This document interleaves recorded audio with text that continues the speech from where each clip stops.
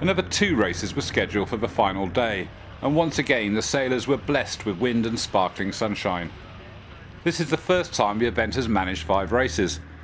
They've been in the programme for the past 2 years, but the wind has refused to oblige.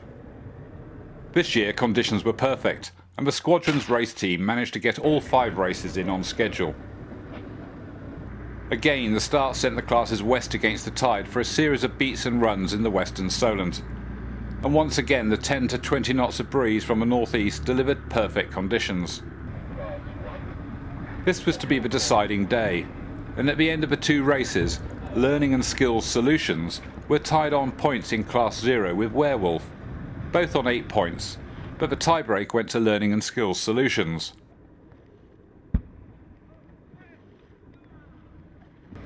Pringle Brandon on Fractures finished in 3rd. In Class 1, Capita Simmons on the J133 Batfish won by 3 points from Hawk Property and Manchester Practice on King Louis, with Imtech finishing 3rd.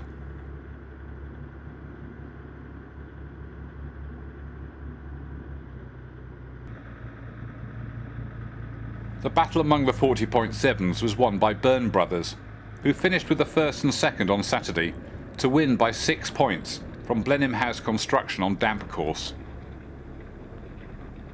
The Amy crew on Keelover 2 took 3rd.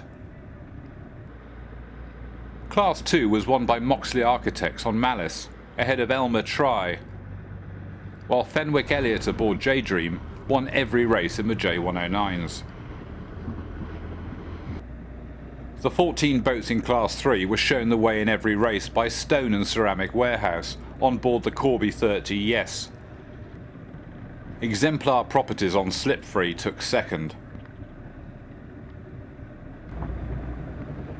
The Sunsail 37 fleet was won by Price and Myers by 1 point from Blue NG.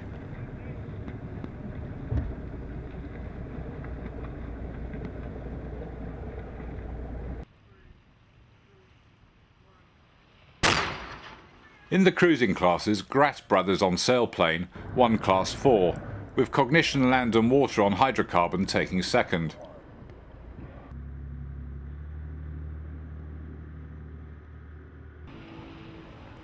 Class 5 was won by Mitty with a perfect score of 5 race wins.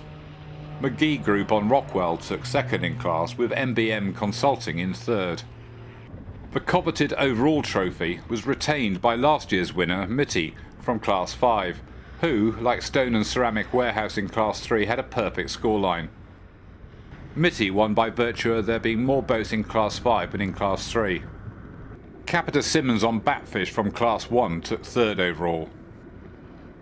With the racing over, all that remained was one final party, and the sailors didn't hold back.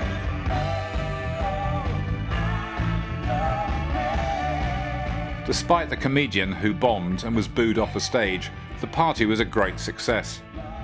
This event aims to deliver great sailing, seriously good socials, and a unique industry networking opportunity.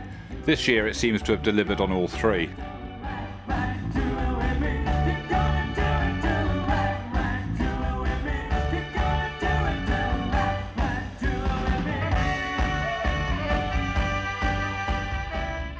Another major part of the event is its charitable contributions. During the last 21 years, the sailors have raised over £1 million for charity. This year was always going to be tricky, with half the number of competitors and in a tough economic time. But the cruise didn't disappoint, raising around £18,000 on the night, and by the time all the numbers are counted, the organisers expect to have raised over £50,000 for their chosen charities. So that's it from this year's Little Britain. Proof positive that size isn't everything when you've got sunshine and wind.